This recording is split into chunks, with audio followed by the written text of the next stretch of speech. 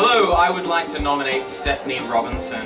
I'd like to nominate my son Ross Pollock. I'd like to nominate my girlfriend Cassie. I had an operation on my hand about 18 months ago, and ever since then he's been helpful to the extreme. She makes sacrifices for me and I definitely make sacrifices for her. He has helped me iron, helped me hoover, helped me take the bin out. Just for putting up with all the little things that annoy her, like wet towels on the bed. He doesn't moan when I present him with a jar to open. Clearing up after myself, switching off lights that I leave on, doing the cooking, the dishes, etc. And he's been fantastic, he's been really supportive in every way.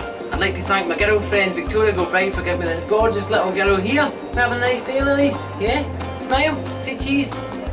Cheese. Thank you.